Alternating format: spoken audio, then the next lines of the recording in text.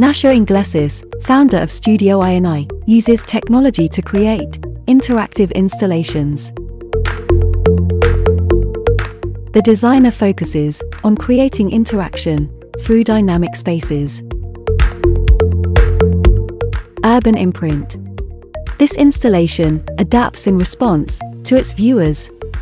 The hexagonal hung panels raise to accommodate people by sensing weight on the floor plates. Disobedience. A 17-meter long kinetic wall that moves and expands to accommodate viewers. The sculpture is created using a steel spring skeleton and recycled plastic weave. Spine. This is an installation placed in the well of a staircase. Bulbs change intensity as people walk by, reflecting movement. In need of transformation.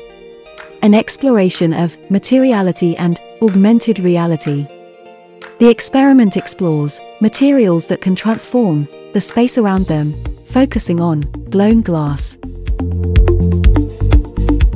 Installations by Studio INI create interactive experiences by using intuitive technology.